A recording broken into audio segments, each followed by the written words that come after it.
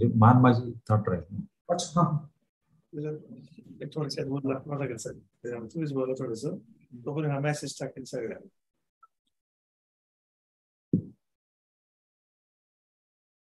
तुम्ही ग्रुपला पण काय लगेच जयंत तू पण सगळ्या ग्रुप मान माझी थॉट राहील. अच्छा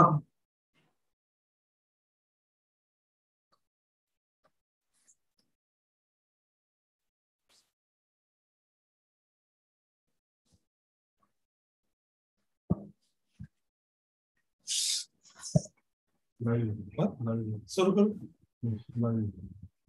लॉर्डशिप सुरू करायचंय का आपल्याला? हो हो किती जॉईन झाले लोक बघा. आता 1 मिनिट लिंक टाकेल तोपर्यंत आमचे सचिव हे करतील सूत्रसंचालन तोपर्यंत आता लिंक जॉईन होणार. बर बर चालेल. तोपर्यंत लगेच जॉईन झाले की तुमच्या ह्याच्या प्रमाणे करा शेड्यूल प्रमाणे काय प्रॉब्लेम. तुम्ही बोला बोलायला सुरुवात करा. नमस्कार. नमस्कार. पुणे बार असोसिएशन आयोजित ज्युडिशियल कोलोकिया पुष्प 7वे या कार्यक्रमासाठी आज आपल्याला सन्माननीय प्रमुख मार्गदर्शक माननीय न्यायमूर्ती संजयजी देशमुख सर उच्च न्यायालय मुंबई हे आज आपल्या वकील वर्गाला मार्गदर्शन करणार आहेत. सरांचा विषय the arts and provision as to proving facts and डिस्प्रोव्हिंग of evidence हा विषय असून सर आज आपल्याला ऑनलाईन पद्धतीने आज मार्गदर्शन करणार आहे. ही आपल्या बारची ज्युडिशियल कोलोकिया आहे. अध्यक्ष ऍडव्होकेट पांडुरंग थोरवे सर यांनी वकील वर्गांसाठी व सर्व नवीन ज्युनियर्स वकिलांसाठी ज्ञानात भर पाडण्यासाठी जी न्यायमूर्तींची ही लेक्चरची सिरीज चालू केली आहे. याचा आपल्या सर्व ज्युनियर्स वकिलांना याचा नक्कीच भविष्यात फायदा होणार आहे.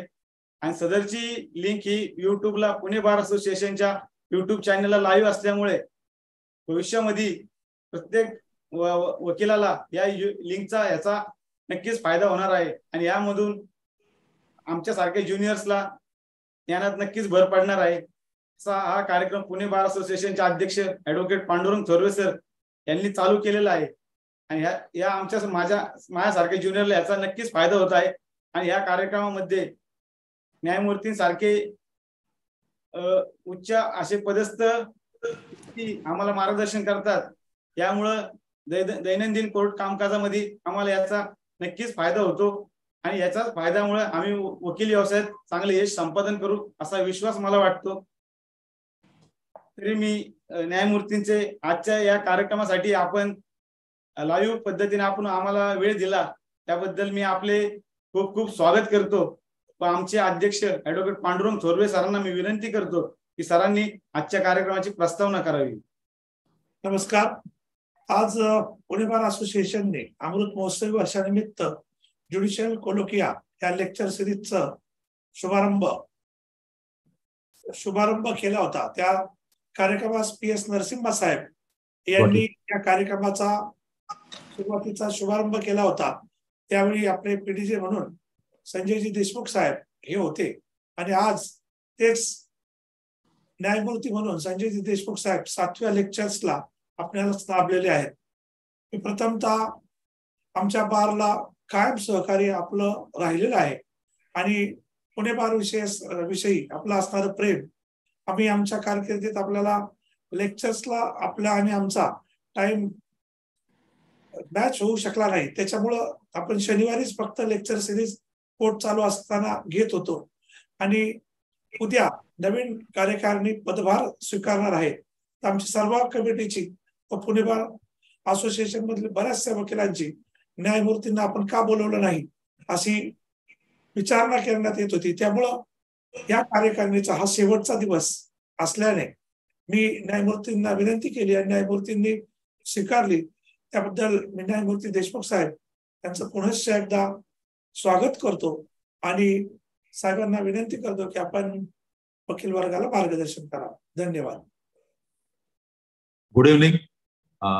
आपल्या पुणे बारचे आज आणि उद्यापर्यंत बहुधा अध्यक्ष असणारे ऍडव्होकेट पांडुरंग थोरवे आणि त्यांचे कार्यकारिणीचे सर्व उपाध्यक्ष, सेक्रेटरी आणि सर्व सदस्य, विशेषतः ज्यांनी प्रत्येकानं या उपक्रमामध्ये फार मोठा थोरवे साहेबांच्या बरोबर सहभाग नोंदवला ते तुमच्या पुण्याचे वकील संघटनेचे उपाध्यक्ष ॲडव्होकेट विवेक भरगुडे, ॲडव्होकेट लक्ष्मणराव येळे पाटील उपाध्यक्ष, ॲडव्होकेट अमोल शितोळे सचिव पुणे बार असोसिएशन, महिला सचिव ॲडव्होकेट सुरेखा भोसले पुणे बार असोसिएशनच्या सचिव, advocate Prathamesh Bhoite खजिनदार Pune bar association आणि शिल्पा कदम हिशोब तपासनीस पुणे बार असोसिएशन हे सर्व पदाधिकारी तसेच निवडून आलेले सर्व सभासद,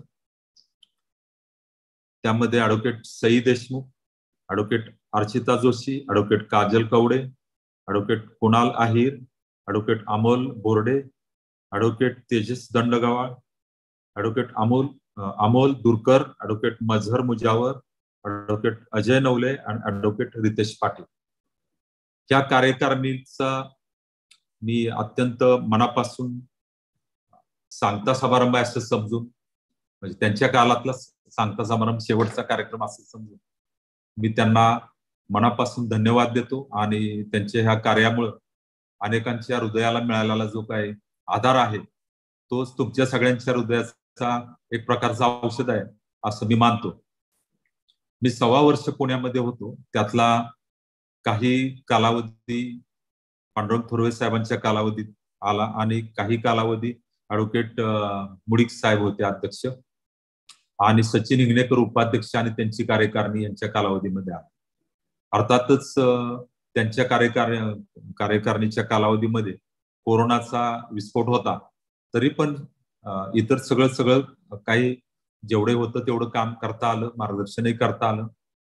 विशेषतः ॲडव्होकेट मुळीक यांच्या कार्यकालामध्ये महिला वकिलांचं वकिलीमधून जे ड्रॉपिंग होतं त्याच्यासाठी काही उपाययोजना करता येतील का याच्यासाठी काही मी एकूण मला वाटते 4 किंवा 5 भाषणं टोटल दिली. तर त्याची सुरुवात मुळीक साहेबांच्या कालावधीमध्ये झाली. सचिन हिंगणेकर आणि इतरांची नावं आता मला लगेच आठवत नाही, पण त्या सगळ्यांनी समजून घ्यावं की तुम्ही पण चांगलं पवित्र काम केले. ह्याच्या आधीचे अध्यक्ष आहेत त्यांनी पण खूप चांगलं काम केलं, जसे संकपाळ अध्यक्ष होते, पवार होते, सगळ्यांची नावं मला आठवत नाही, पण सगळ्यांनी खूप चांगलं काम केलंय. आणि पुणे तिथं काय होणे हे सिद्ध करायची गरज नाही, इतकं स्पष्ट त्यांनी हे काम करून दाखवलेलं आहे. कारण पुणे तिथं काय होणे याचा मला थोडंसं आधी मला वाटलं होतं गमतीनंच सगळी म्हणतात वाटतं, परंतु प्रत्यक्षात पुणे तिथं काय होणे याचा प्रत्यक्ष अनुभव मी घेतला. तर पुणेकरांनी पुणे तिथं काय होणे हे कष्टानं कमावलेलं आहे. म्हणजे हे काय कुणीतरी दिलेले वाक्य आहे असं नाही, आणि ते टिकवलेलं आहे, इतकं सुंदरपणे टिकवलंय. हे टिकवण्यासाठी जे धडपडतात त्याच्यामध्ये भरपूर व्यक्तिमत्व आहेत पुण्यातली. त्यातली काही नावं मी तुम्हाला नक्की आता उल्लेख करणार आहे. त्याच्यामध्ये ॲडव्होकेट राजेंद्र अनबुले आहेत, ज्यांनी बार कौन्सिलचे पण अनेक कार्यक्रमाचं संयोजन नियोजन केलं. आणि मागच्याच 15 दिवसापूर्वी एक चांगला कार्यक्रम पुण्यामध्ये ॲडव्होकेट पांडुरंग थोरवे यांनी घेतला होता. ॲडव्होकेट राणे यांचा सत्कार आणि आमचा जजेसचा सत्कारही घेतला होता आणि 1 दिवसाची राज्यस्तरीय कॉन्फरन्स घेतलेली होती. त्याचं सुद्धा मायनॉरिटी नियोजन करणारे ॲडव्होकेट राजेंद्र अनबुले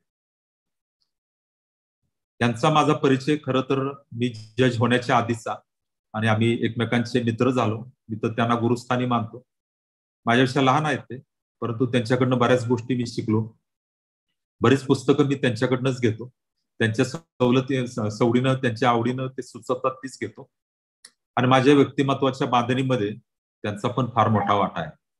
आणि तसंच ॲडव्होकेट भालचंद्र फाटक आहेत, ॲडव्होकेट आव्हाड आहेत, अशी भरपूर नाव आहेत. आणि पुण्यामध्ये जवळजवळ चांगली भाषणं देणारे 25 वक्ते आहेत चांगले.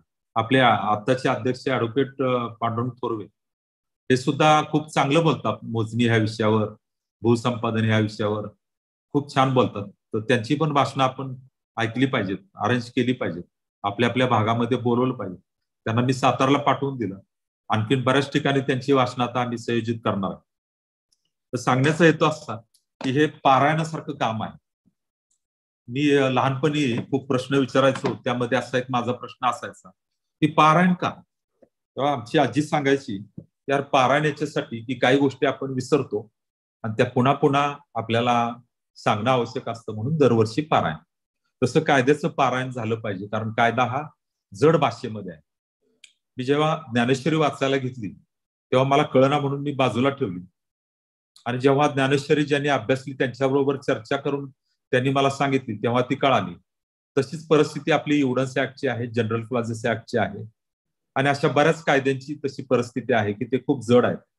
खूप वर्षापूर्वी म्हणजे 1872चा कायदा आहे, किती वर्ष झाली बघा, जवळजवळ 150 वर्ष व्हायला आली त्या कायद्यात.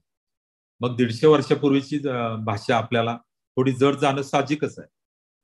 तर त्यामुळे आपण कायद्याचा हा जो विषय निवडलेला आहे तो विषय असा आहे की थोडासा जे काम करताना आपल्याला जड जातं ते समजून घ्यायचंय आणि त्याप्रमाणे थोडं वाचायचंय, थोडं अभ्यासायचं. तर आता तुम्हाला मी जे भाषणाला सुरुवात करण्यापूर्वी काही बेसिक गोष्टी सांगणार आहे. त्याच्यामध्ये बऱ्याचदा आपण ऐकतो एक शब्द की law is nothing but कोडिफाईड common sense. तर काही जण मग अंदाजे काम करतात, कोडिफाईड कॉमन सेन्स ना, मग माझा कॉमन सेन्स खूप खूप स्ट्रॉंग आहे. म्हणजे काय करायचं तर पाठीवर अशी थाप मारून द्यायची, पाठीवर दुसऱ्या कोणीतरी थाप मारली पाहिजे स्वतःचं कौतुक करण्यापेक्षा. तर माझं मत असं आहे कोडिफाईड कॉमन सेन्स वगैरे काय नाही, तर मोस्ट रॅशनल थिंग म्हणजे एव्हिडन्स ऍक्ट आहे. सर्व कायद्यामध्ये जास्त विवेकी कायदा कुठला असेल तर भारताची घटना आणि त्याच्या पाठोपाठ एव्हिडन्स ऍक्ट, असं माझं मत आहे. तर त्याच्यावर ह्या कायद्यावर आपण अंदाजाने व्यवहार करतो किंवा अंदाजाने त्या कायद्याचा उपयोग करतो. तसं न करता त्याच्यावर विशेष पद्धतीनं विचार करून, थिंकिंग करून अभ्यास केला पाहिजे. मी नेहमी म्हणतो की आपल्या डोक्यावर कायद्याचा आणखीन एक ऍडिशनल डोका आहे.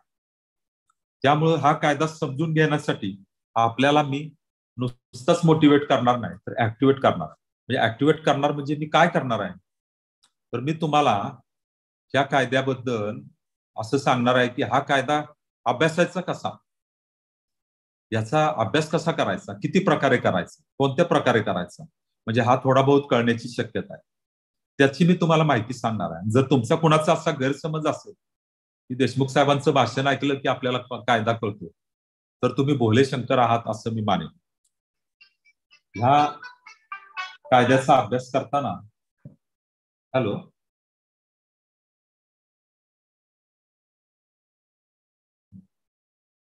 I'm busy in lecture. You can call later on. Okay. Sorry. तर असं का, तर माझ्या मते LLB होणं म्हणजे एखादी केजी बालवाडी पास होणं असं आहे. म्हणजे बेसिक गोष्टी बालवाडीच्या टीचरला आपण कधी पण नाव ठेवत नाही आपल्या, उलट केजीच्या टीचरच्या बद्दल आपल्या मनामध्ये आदर असतो. पण आपण लॉ कॉलेजच्या टीचर्सना नावं ठेवतो, त्यांनी आपल्याला शिकवलं नाही वगैरे वगैरे. तर मुळातच लॉ शिकण्याचं खरं फील्ड जे आहे ते वॉर रूम आहे. कोर्टाची जी डायसच्या पुढे जी जागा आहे तिथं आपण जास्त करून कायदा वापरतो आणि शिकतो, आणि वापरा आणि शिका या पद्धतीनं त्या कायदा शिकला पाहिजे. आणि मग त्याची मजा कशी वाटायला पाहिजे त्याची मी माहिती तुम्हाला सांगतो. तर स्वतः कायदा शिकायचा आहे, आणि तो पण एवढंच एक ऍक्ट आपण जर शिकलो तर त्याच पद्धतीने दुसऱ्या कायद्याकडे पण आपण बघू शकतो. आता हा कायदा का शिकायचा त्याचं एक कारण तुम्हाला मला सांगायचं की वकिलीमध्ये जेव्हा आपण वकिली सुरू करतो तेव्हा कुठं काय चाललंय कोर्टात, कोण काय बोलते काही कळत नाही. मला तरी नव्हतं कळत, आणि माझ्या बऱ्याच मित्रांचं मत आहे की नाही कळत, आणि ते प्रामाणिक आहेत म्हणून ते तसं सांगतात. कारण ते शब्द, ती वापरण्याची पद्धत याच्याशी अजून आपण अकस्टम्ड झालेलो नसतो, आणि मग हे कळत नाही आपल्याला. आणि सिनियर मंडळींना सगळ्याच हे सांगता येत नाही. काही सिनियर सांगतात पण मग सांगितलं तर आपल्याला कळत नाही, आपली क्षमता नसते समजून घ्यायची, असा प्रॉब्लेम असतो. मग काय होतं तर ताणतणाव येतो. मग ताणतणावाची अनेक काय कारण आहेत, शारीरिक कारण आहेत, मानसिक कारण आहेत. तसं हे व्यावसायिक कारण आहे की आपण एवढंच ऍक्ट नीट समजून घेतला नाही म्हणून आपल्याला ताण येतो. मला पण आलेला होता, आणि ताणच आपल्याला परिपूर्ण बनवतो असं मी अनेक वेळा आपल्याला सांगितलं.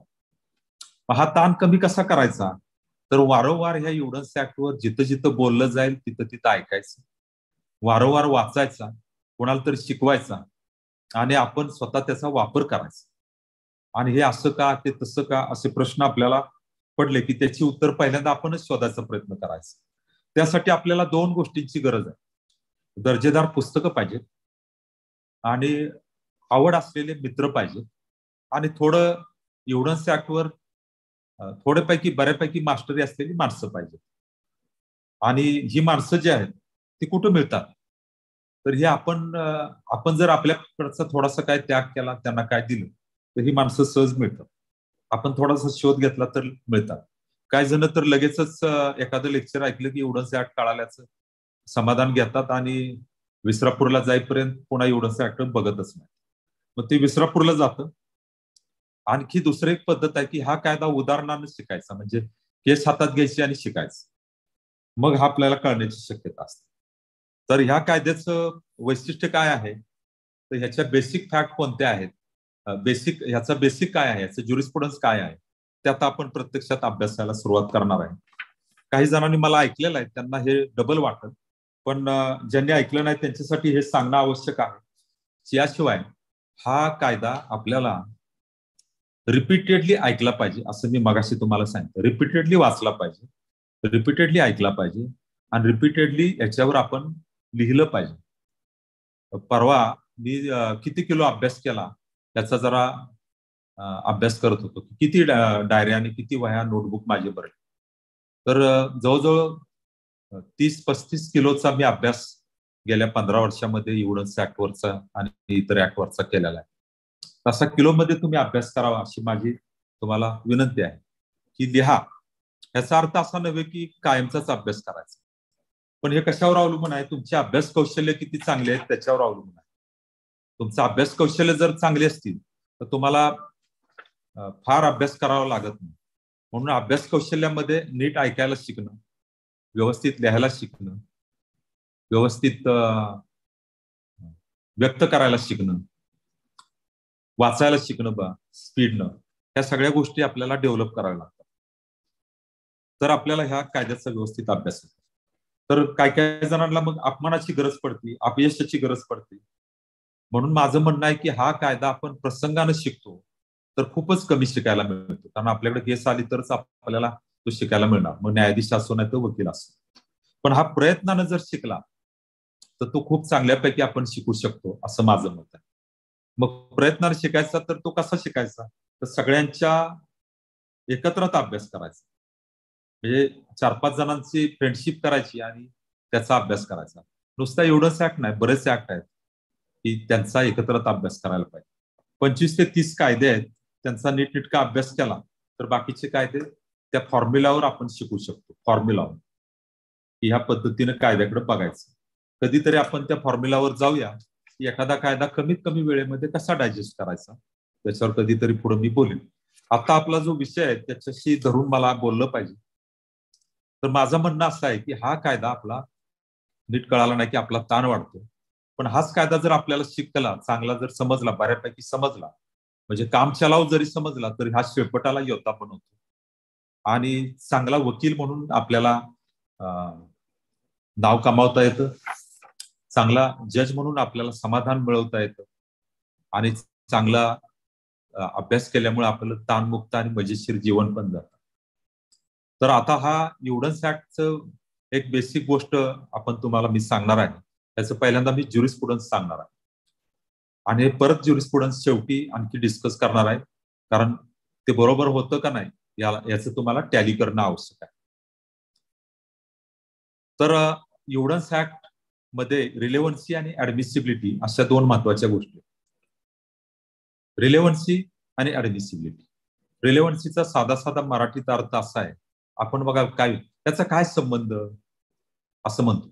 काय संबंध, व्हॉट इज रिलेव्हन्स, काय संबंध, तर रिलेव्हन्सी अशा अँगलनं आहे आणि ऍडमिसिबिलिटी म्हणजे फॅक्ट रिलेव्हंट असेल पण ऍडमिसिबल असेल याची काही गॅरंटी नाही, कारण एवढंच ऍक्ट मध्ये त्याच्या ऍडमिसिबिलिटी बद्दल साप लावलेला आहे, बंधन घातलेलं आहे किंवा त्याला रिस्ट्रिक्ट केलेलं आहे रिलेव्हन्सीला. म्हणजे रिलेव्हन्सीच्या वर प्रिवेल काय होतं, तर ऍडमिसिबिलिटी प्रिवेल होते, कारण प्रत्येक फॅक्ट रिलेव्हंट असेल पण ती ऍडमिसिबल नसण्याची पण शक्यता आहे. आता काय काय इनऍडमिसिबल आहे रिलेव्हंट असून बघा, पोलिसापुढे कदाचित एखादा आरोपी नैसर्गिकरित्या सांगत असेल की मी गुन्हा केला, करतो गुन्हा, आणि म्हणून तो नॅचरल कोर्समध्ये सांगतो, परंतु तो इनऍडमिसिबल केलेला आहे का? तर तो इझीमध्ये फॅब्रिकेट करता येईल पोलिसांना, खोटा सुद्धा, आरोपीला 2 फटके देऊन त्याच्या सह्या घेता येतील, म्हणून तो इरिलेव्हंट करून टाकलाय किंवा इनऍडमिसिबल केला. इरिलेव्हंट नाही केला, दो it is relevant it is इनऍडमिसिबल असं म्हणतो. तेव्हा पहिल्यांदा आपल्याला बेसिकली एव्हिडन्स ऍक्टच्या पोस्टमॉर्टम करायला जर घ्यायचं झालं किंवा त्याला बाहेरून जर न पोस्टमॉर्टम करता बाहेरून जरी समजून घ्यायचं झालं तर आपल्याला रिलेव्हन्सी आणि ऍडमिसिबिलिटीची ही युटिलिटी, ह्या मर्यादा आणि हा त्याचा स्कोप अँड एक्सटेंट कळायला पाहिजे. तर पहिल्यांदा फॅक्ट रिलेव्हंट असली पाहिजे आणि नंतर एव्हिडन्स ऍक्ट प्रमाणे किंवा इतर ऍक्ट प्रमाणे ती रिलेव्हंट आहे नुसती म्हणून नाही, तर ती ऍडमिसिबल पण असली पाहिजे. आता ऍडमिसिबिलिटी आणि रिलेव्हन्सी याचं को रिलेशन सेक्शन 5 to 55 मध्ये दिलेलं आहे. मग तुम्ही ते वाचायला घेतलं तर लगेच कळत नाही, कारण भाषा थोडीशी जड आहे. मग मी गमतीनं नेहमी म्हणतो की आपल्याला कायदा कळणार नाही असं गृहीत धरून इंग्रजांनी खाली इलस्ट्रेशन दिली. तर illustration has force of law, तर इलस्ट्रेशन पण वाचली पाहिजे, मग आपल्याला तो कायदा कळण्याची शक्यता आहे. आणखीन काय वाचूनही कळत नसेल तर काय करायचं, सरळ सरळ आपल्या भाषेमध्ये त्याला रूपांतरित करून घ्यायचं, भाषांतर करायचं, हिंदी किंवा मराठीमध्ये जी भाषा असेल त्याच्यामध्ये ते भाषांतर करायचं. मग थोडी डिक्शनरीची मदत घ्यायची, लॉच्या डिक्शनरीची मदत घ्यायची.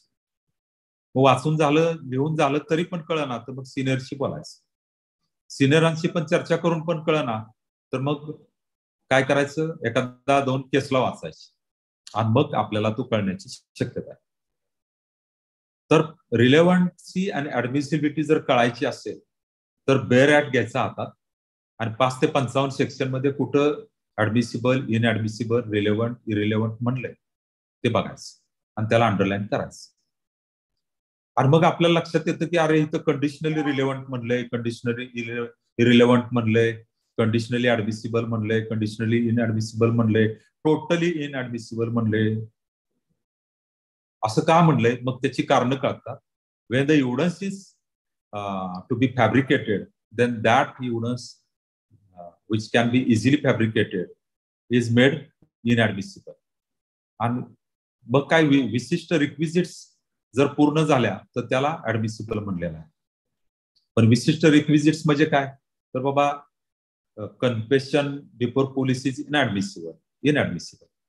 पण कन्फेशन एक्स्ट्रा ज्युडिशियल फॉर्म मध्ये जर असेल तर ते ऍडमिसिबल होतं, प्रोव्हाइडेड ज्याच्या पुढे कन्फेशन केलं त्यानं ते पटकन पोलिसांच्या पर्यंत येऊन सांगितलेलं असलं पाहिजे, म्हणजे त्याला फॅब्रिकेशनचा चान्सेसच नव्हते. आता मर्डर झालाय आणि ते 1-2 तासात येऊन सांगतो की आता आरोपी माझ्याकडे गेला, भेटून गेला आणि त्यानं सांगितलं की मी अमक्याला मारला. असं जर त्यानं कन्फेशन दिलं तर ते कन्फेशन ऍडमिसिबल केलेलं आहे एवढंच ऍक्टमध्ये, कारण त्याला फॅब्रिकेशनला चान्सच नव्हता. आता ह्याच्यामध्ये तुमची आमची पण सुरक्षा आहे, आरोपींची पण सुरक्षा आहे, समाजाची पण सुरक्षा आहे. म्हणून एव्हिडन्स ऍक्ट हा रॅशनल लॉ आहे असं मानलं जातं, तो पटतो आपल्याला. तो एव्हिडन्स ऍक्ट जर आपण समजून घेतला तर लक्षात येतं की हा ह्युमन सायकोलॉजीचा चांगला काय म्हणूया आपण फॉर्म्युला आहे. आणि हा जर ऍक्ट वाचला ना तर आपण कमीत कमी चुका करतो आपल्या लाईफमध्ये जगताना सुद्धा. म्हणजे आपल्या घरातल्या माणसांशी सुद्धा आपण जपून बोलतो, शेजाऱ्या पाजाऱ्याशी, मित्राशी सुद्धा आपण जपून आणि व्यवस्थित बोलतो, कारण एव्हिडन्स ऍक्ट आपण अभ्यासलेला असतो आणि आपल्या बोलण्यात, चालण्यामध्ये, वागण्यामध्ये फरक लक्षात येण्या इतपत जाणवतो. आणि मग माणसं आपल्याला म्हणतात अरे हे चांगलं बोलतोय, हे चांगलं सांगतोय, अरे हा चांगला वागतोय. आपण वागायला पण शिकतो, इतका चांगला कायदा आहे आणि इंटरेस्टिंग पण आहे, समजून घ्यायला गेलं की आपल्याला कळतं. आता ह्याच्यामध्ये आपण बेसिक विषयाकडे जाण्यापूर्वी art and provisions to prove the fact and डिस्प्रूव्ह the evidence इकडे जाण्यापूर्वी त्याचं ज्युरिस्प्रुडन्स समजून घ्यावं. तर ते कोहिरामध्ये आहे. कोहिरा म्हणजे सी म्हणजे कॅरेक्टर एव्हिडन्स, ओ म्हणजे ओपिनियन एव्हिडन्स, एच म्हणजे हिअर्स एव्हिडन्स, आय म्हणजे इरिलेव्हंट एव्हिडन्स आणि आर म्हणजे रिलेव्हंट आणि ए म्हणजे ऍडमिसिबिलिटी. असा मी माझा वैयक्तिक शॉर्ट फॉर्म करून हे ज्युरिस्प्रुडन्स माझ्या बऱ्याच वर्षाच्या कष्टानं, अभ्यासानं मला शोधता आलं आणि ते माझ्या काही वरिष्ठ गुरु जे आहेत जजेस आहेत हायकोर्ट सुप्रीम कोर्टचे, त्यांच्याशी मी कन्फर्म करून घेतलं तर ते म्हणले it is correct that it is correct ज्युरिस्प्रुडन्स. आणि ते कन्फर्म केल्यानंतर गेल्या काही वर्षापासून मी हे सांगायला सुरुवात केली की हे बरोबर आहे. तर हे आता नुसतं मी अर्थ सांगितले, पण त्याचं स्पष्टीकरण सांगणं फार महत्वाचं. कोहिरा, सी म्हणजे character evidence. Character evidence is not ऍडमिसिबल accept the section 52-53 जे म्हणलेले आहेत ते. तिथं कॅरेक्टर एव्हिडन्स कधी ऍडमिसिबल होईल हे सांगितलेलं आहे. Wien the fact in issue is character then that evidence is ऍडमिसिबल. Conditional ऍडमिसिबिलिटी तिथं दिलेलं. त्याच्यानंतर ओपिनियन एव्हिडन्स. तुमचं माझं ओपिनियन याला काहीच महत्व नसतं. व्हॉट इज नॉट एव्हिडन्स मध्ये ते पण येतं. Opinion is not at all evidence accept the opinion of expert and person having special knowledge as provided in section 45 to 51 of the Evidence Act. तिथे एक्सेप्शन दिलेलं आहे. म्हणजे opinion evidence is generally not ऍडमिसिबल, exceptionally ऍडमिसिबल though it is relevant. त्याच्यानंतर heirs evidence is not ऍडमिसिबल असं कुठं म्हणलंय तर section 60 सुरुवातीला म्हणलेलं आहे एव्हिडन्स मस्ट बी डायरेक्ट, म्हणजे परस्युड बाय द सेन्सेस असला पाहिजे. डायरेक्ट म्हणजे डायरेक्टचा अर्थ असा की तुम्ही पाहिलेला वगैरे वगैरे असला पाहिजे. पण मग ह्याला एक्सेप्शन दिलेले आहे हिअर्स एव्हिडन्सला. 32 मध्ये दिलेले आहे, सेक्शन 6 मध्ये दिलेले आहे. आणि जेव्हा आपण कस्टम्स प्रूव्ह करतो, 50 खाली कस्टम असेल किंवा कस्टमरी लॉ खालची कस्टम असेल, तिथं सुद्धा परसिव्ड एव्हिडन्स नसतो. परसिव्ड एव्हिडन्स म्हणजे evidence perceived by the census, तो नसतो. मग तिथं तुम्हाला हा एव्हिडन्स, हा हिअर्स एव्हिडन्स इज ऍडमिसिबल केलेला आहे, कंडिशनली ऍडमिसिबल केलेला आहे.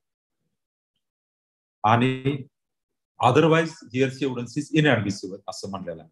इनडायरेक्टली म्हणलेलं आहे, एक्सप्रेस शब्दामध्ये नाही म्हणलं. त्यालाच इम्प्लाइड लॉ पण म्हणतात.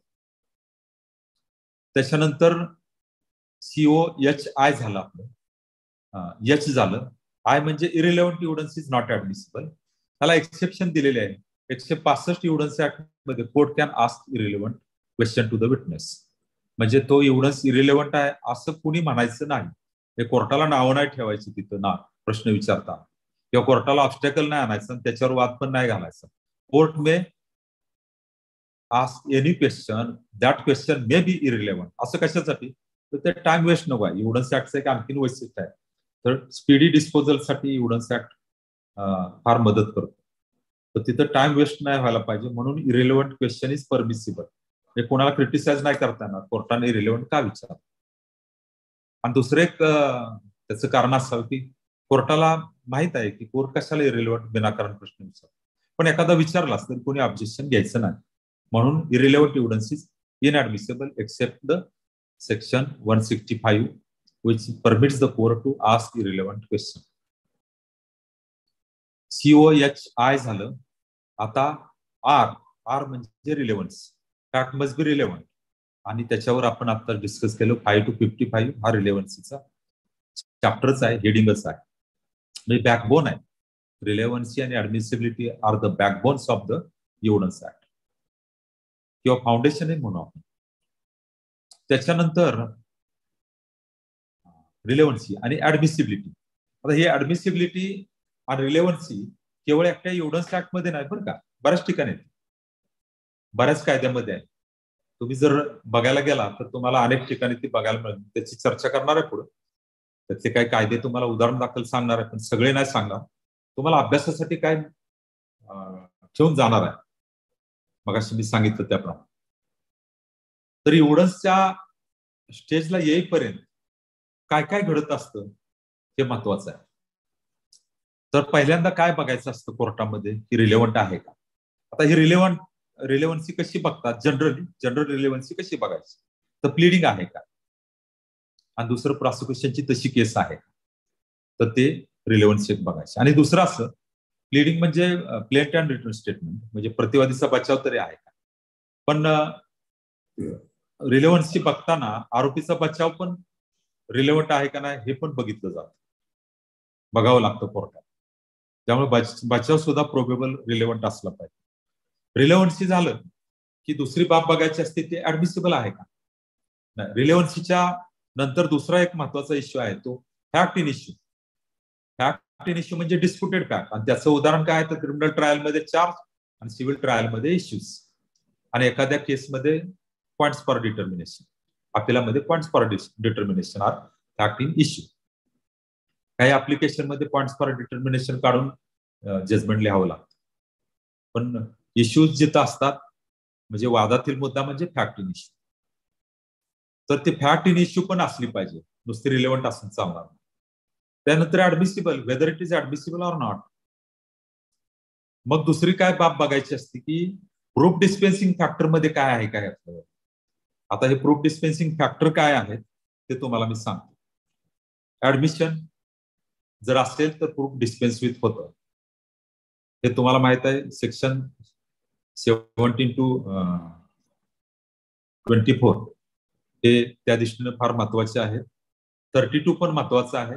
32 मध्ये मात्र म्हणलंय की ऍडमिशन इज नॉट कन्क्लुजिव्ह प्रूफ. आता हे कन्क्लुजिव्ह प्रूफ आणि त्याच्या कॉन्ट्ररी असलेलं दुसरं एक प्रूफ आहे ते म्हणजे कॉरॉबरेटिव्ह एव्हिडन्स. असा दुसरा प्रकार आहे, सबस्टॅन्टिव्ह एव्हिडन्स आणि कॉरॉबरेटिव्ह एव्हिडन्स. त्याच्यावर मी नंतर बोलेन, पण म्हणजे पुढे आहेच त्याचा उल्लेख. पण इथं आपल्याला काय बघायचं की प्रूफ डिस्पेन्सिंग फॅक्टर आहेत, त्यात प्रिझम्पशन आहे, डिमिंग क्लॉजेस आहेत, and fact did not be proved जिथं म्हणलेलं आहे तिथं, म्हणजे 56, 57, 58 इथं या ठिकाणी आपल्याला प्रूफ डिस्पेन्स विथ केलंय, पण ते कंडिशनली केलंय, पार्टली प्रूफ डिस्पेन्स विथ केलेलं आहे. म्हणजे तुम्हाला पब्लिक डॉक्युमेंट आहे हे सिद्ध करावंच लागेल, तेव्हा 79चं प्रिझम्पशन लागेल, किंवा 79 to 90A ही प्रिझम्पशन लागायची असतील तर certain foundational evidence must be given. म्हणजे प्रूफ डिस्पेन्सिंग फुल्ली नसतं कधी. फुल्ली प्रूफ डिस्पेन्स कधी होतं, Wien that evidence is totally काय त्याला म्हणून आपण, जो एव्हिडन्स आपल्याला कायद्यानं म्हटलेला आहे की तुम्ही हा सिद्धच करायचा नाही, अशा प्रकारचा एक एव्हिडन्सचा प्रकार आहे, आणि तो म्हणजे कन्क्लुजिव्ह प्रिझम्पशन. त्याला प्रूव्ह करता येत नाही, तिथंच फक्त प्रूफ टोटली डिस्पेन्सिव्ह आहे. आणि ते सेक्शन तुम्हाला माहित आहे, सेक्शन 41 एक आहे आणि 112 आहे. पण 112 पण आता एक सुप्रीम कोर्टचं जजमेंट आहे 12 सालचं पडवायचं, बाकीची नावं सांगत नाही, पण त्या 112चं प्रिझम्पशन हे आता रिबटेबल प्रिझम्पशन झाल्याच जमा आहे, कारण त्याला आता सायंटिफिक एव्हिडन्स मिळायला लागलेला आहे. त्यामुळं तो कन्क्लुजिव्ह प्रूफचा एव्हिडन्स मानला जातो. आता जेव्हा ह्या ऍडमिसिबिलिटीची टेस्ट होते, प्रूफ डिस्पेन्सिंग फॅक्टर होतो, मग प्रूव्ह काय करायचं तर डिस्प्युटेड फॅक्ट प्रूव्ह करायचं. आणि कशा करायचं, कोणी करायचं आणि कोणी त्या डिस्प्रूव्ह करायच्या. तर हे डिस्प्रूव्हिंग आणि रिबटिंग याच्यामध्ये फरक आहे. रिबट कधी होतं, रिबट कधी लागतं तर रिबट हे प्रिझम्पशनला लागतं आणि डिस्प्रूव्ह हे एव्हिडन्सला लागतं. जसं प्रिझम्पशन हे असं आहे की ते कधी पण येऊन टपकतं, माहित पण नसतं आपल्याला, तो लॉ आहे, त्याचं प्लिडिंग करायची गरज नाही, किंवा त्याच्याबद्दल डायरेक्ट आर्ग्युमेंटच्या वेळेस डायरेक्ट सांगितलं तरी चालतं. तर हे प्रूव्हिंग आहे त्याला बर्डन म्हणतात, आणि डिस्प्रूव्हिंग आहे त्याला ओनस म्हणतात.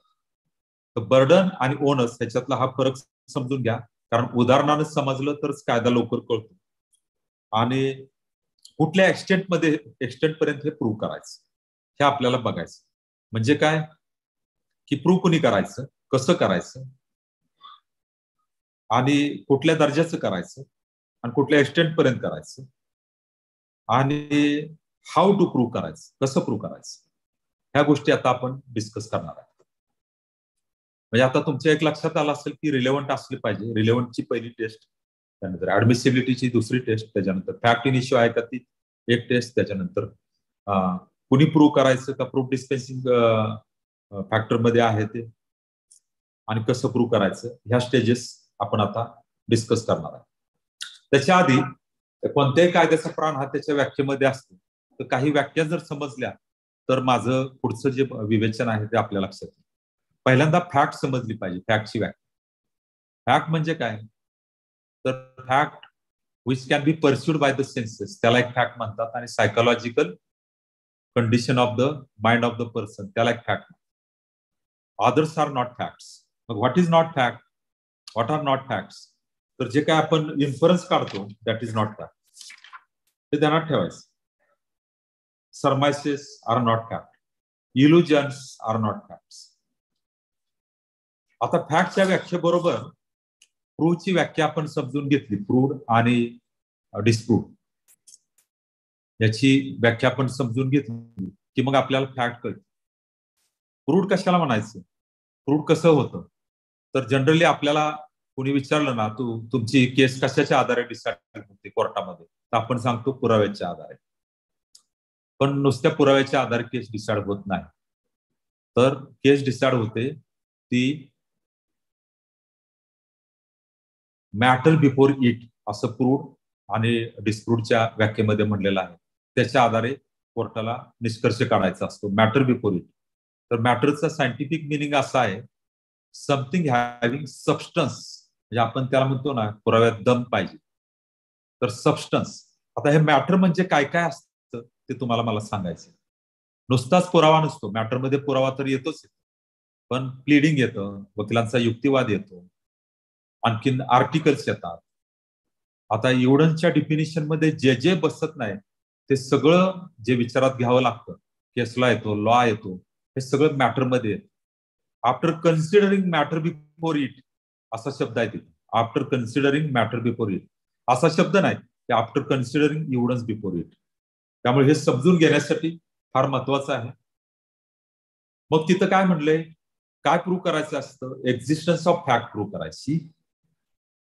मग त्यावेळेस एक्झिस्टन्स ऑफ फॅक्ट प्रूव्ह करता येत नाही, कारण एवढंच पळून नाश केलेला असतो किंवा संपलेला असतो, किंवा काही कालावधीमुळे तो अस्तित्वात नसतो, किंवा असाच एकांतात गुन्हा झालेला असतो, त्यामुळे तो पुरावा तिथं नसतोच.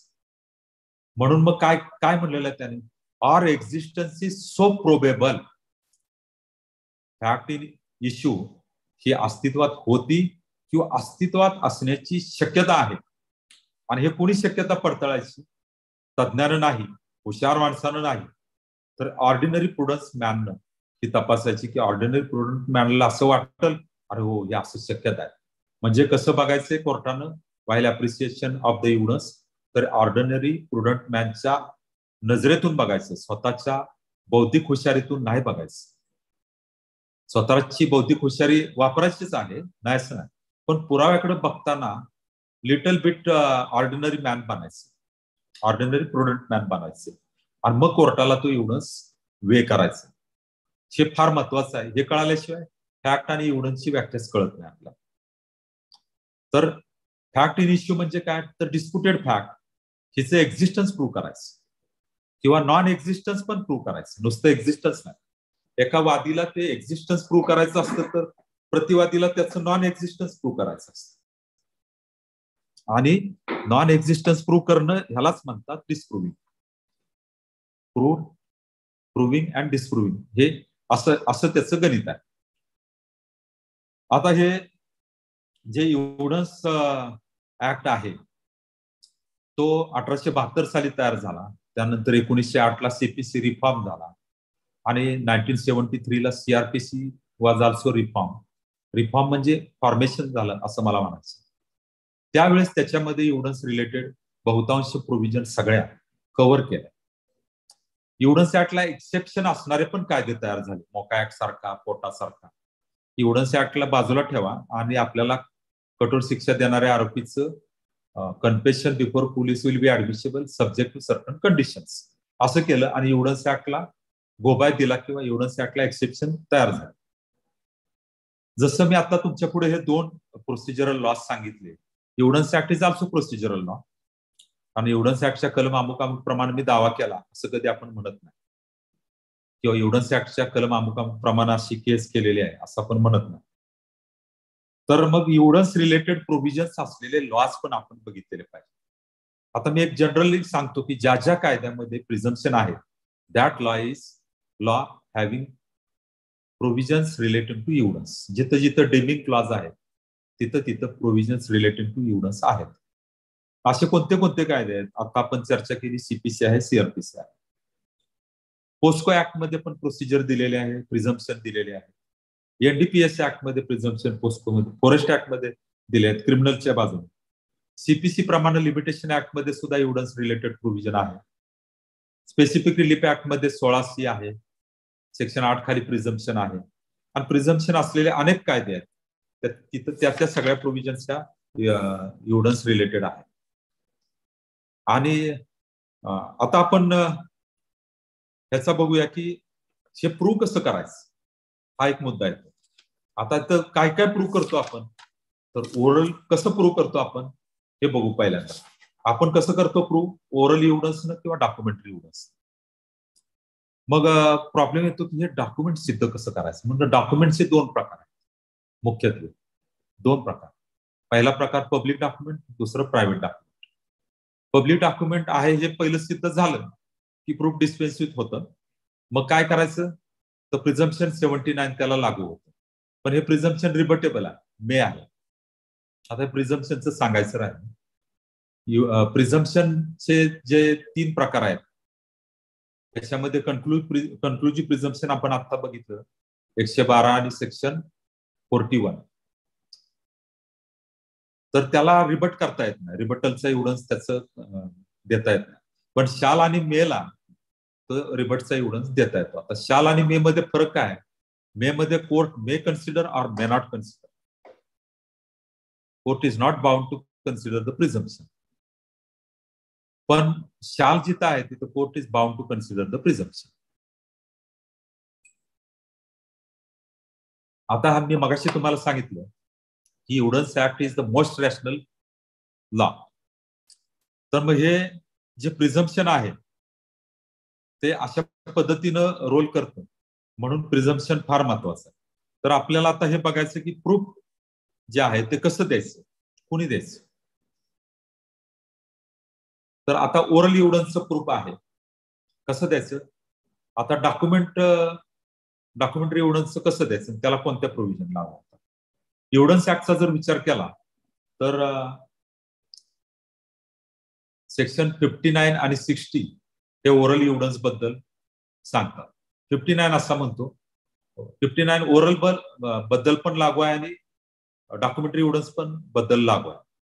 तर जनरली काय करतो आपण, कंटेंट्स ऑफ डॉक्युमेंट कसे प्रूव्ह करायचे, तर मग डॉक्युमेंट मधला सबस्टन्स घेतो विटनेसच्या तोंडून, तर तो घ्यायची गरज नाही.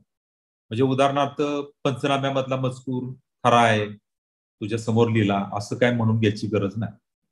कारण 59 मध्ये असं म्हणलेलं आहे की contents of accept the contents of document all facts can be proved by the oral evidence. म्हणजे कोणतीही फॅक्ट जर प्रूव्ह करायची असेल तर त्याला ओरल एव्हिडन्सनं ती प्रूव्ह करता येईल तुम्हाला.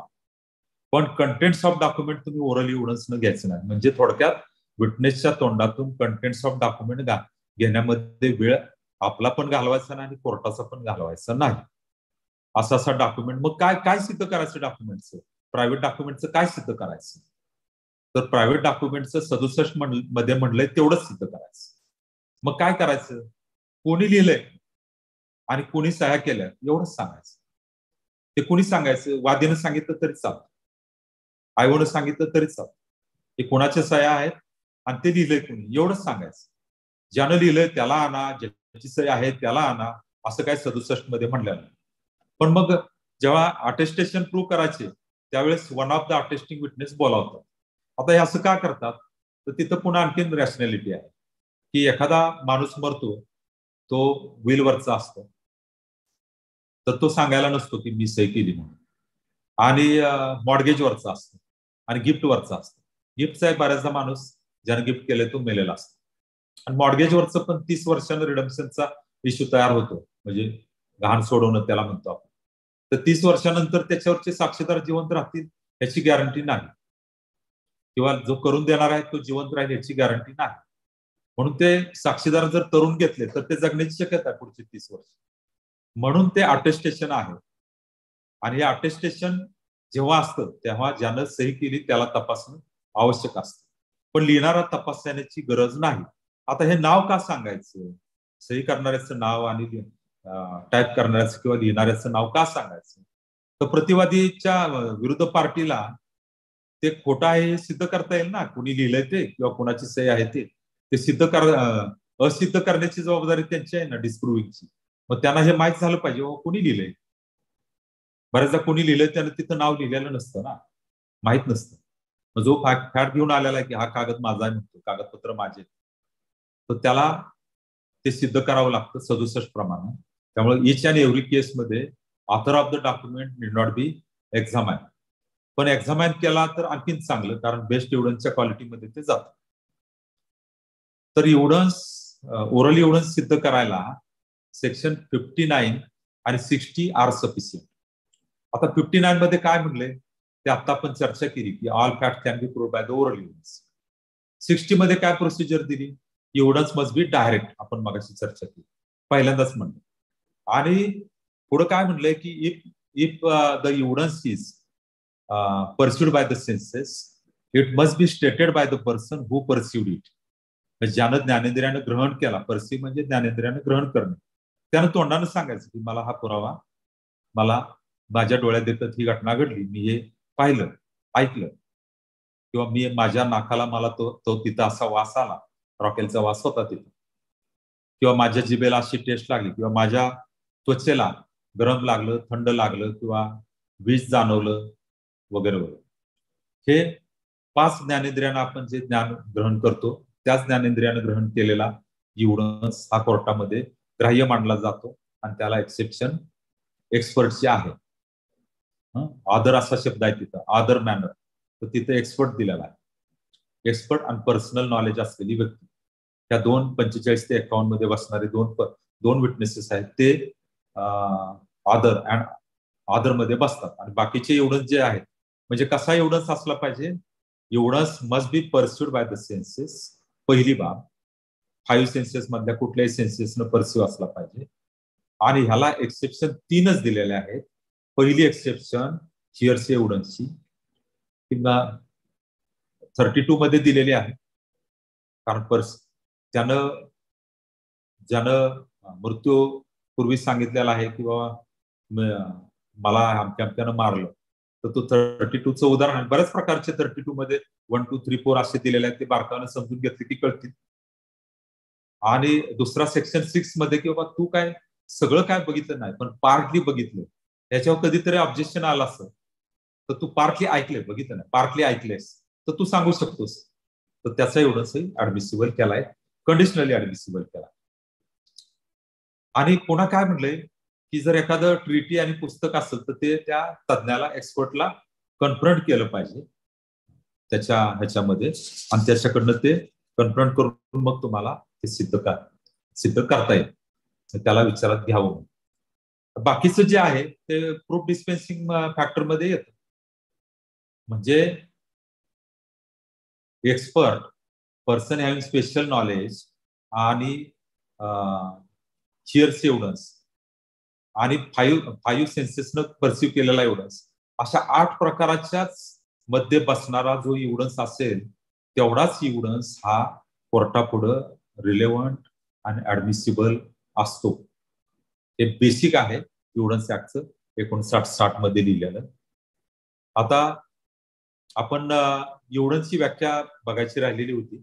ओव्हरऑल एव्हिडन्स म्हणजे जो कोर्ट परमिट करतो तो एव्हिडन्स, आणि डॉक्युमेंटरी एव्हिडन्स म्हणजे जो कोर्टापुढे ऍडमिसिबल मानला जातो. तर मग ह्याचे सेक्शन कुठले आहेत, तर 59 पासून 59 धरायचं, त्याच्यामध्ये 60चा संबंध आहे डॉक्युमेंटरी एव्हिडन्सची, आणि 61 ते 100 पर्यंतचे सगळे सेक्शन आहेत हे डॉक्युमेंटरी एव्हिडन्सचे आहेत. मग त्यात public document, private document, प्रिझम्पशन as to document, how to lead the evidence, पुन्हा मग एक्सक्लुजन ऑफ एव्हिडन्स वगैरे वगैरे. मग तिथपासून ते कलम 100 पर्यंतचा की विथ सिद्ध करायचं झालं तर सक्सेशन ऍक्ट मध्ये जायचं. म्हणजे सक्सेशन ऍक्ट मधला सेक्शन 63 हा एव्हिडन्स रिलेटेड प्रोव्हिजन आहे. तर हा सेव्हिंग क्लॉज आहे. 100 is saving clause which says that you can see the Indian Succession Act and prove the bill.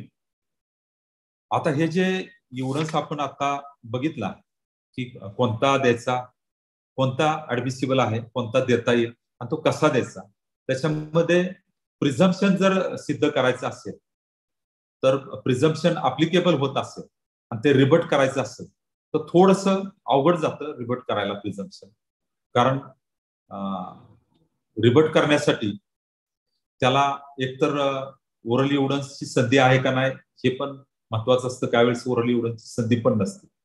तर तुम्हाला स्पेशल सर्कमस्टन्सेस दाखवून एखाद्या विटनेसची क्रॉस एक्झामिनेशन करण्यासाठी त्याला बोलवतात. ती सीपीसी मध्ये तरतूद आहे की तुम्हाला विटनेस क्रॉस करण्यासाठी बोलवतात.